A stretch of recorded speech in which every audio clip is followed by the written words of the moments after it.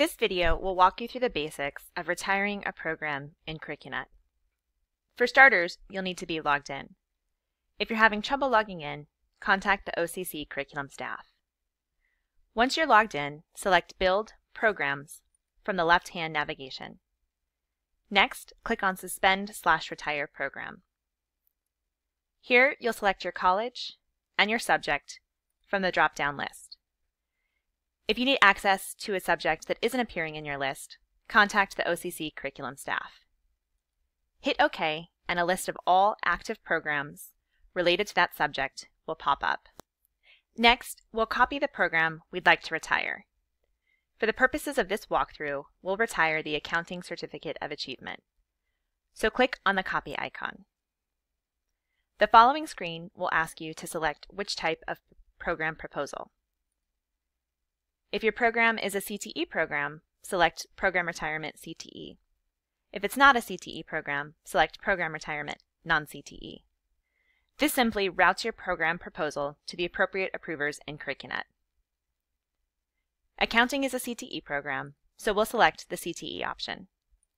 Next, click OK. In order to actually retire the program, you'll need to complete every section of the checklist.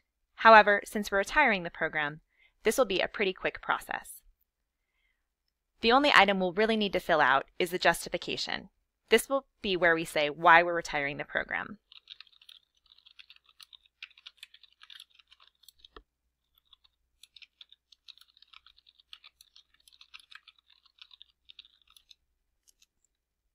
Click Finish on this screen, and in each of your next screens, simply click Finish.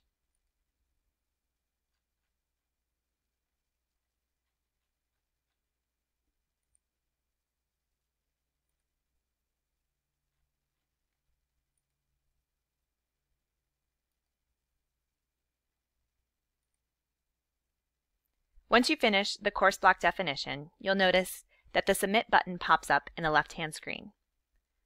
Click Submit, and your program retirement is launched into the workflow. From here, your department chair, division curriculum rep, and division dean will review the program retirement before it comes to the curriculum committee. This concludes the quick launch video on retiring a program in CurricUNET.